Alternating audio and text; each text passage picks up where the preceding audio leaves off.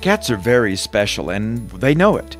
Unfortunately, they have some pretty mysterious diseases, from strange viruses to immune disorders. One truly mysterious disease we're seeing much more of is tooth resorption. This disease actually causes the cat to begin to resorb or dissolve away their teeth. Between 30 and 70% of cats over the age of 6 have at least one of these resorbing teeth, and of those affected, 100% have more microscopic evidence of these spots developing. This means that cats will eventually develop this in many, if not all, of their teeth. Experts don't know what causes tooth resorption, but diet and chronic inflammation of the mouth and gums are leading suspects.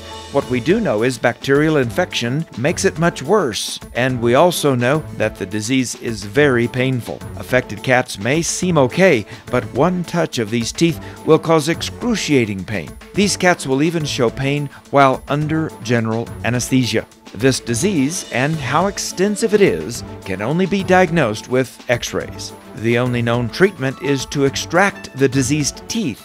In some cases, full mouth extractions are needed. The good news is, cats who were once painful and even aggressive will have a positive behavior change in a matter of weeks because these painful teeth have been removed. Cats hide chronic pain very well, so you may not know this is going on. Regular visits to your veterinarian are essential. Please schedule an appointment for an oral exam and full mouth x-rays, as this is the only way you can be sure.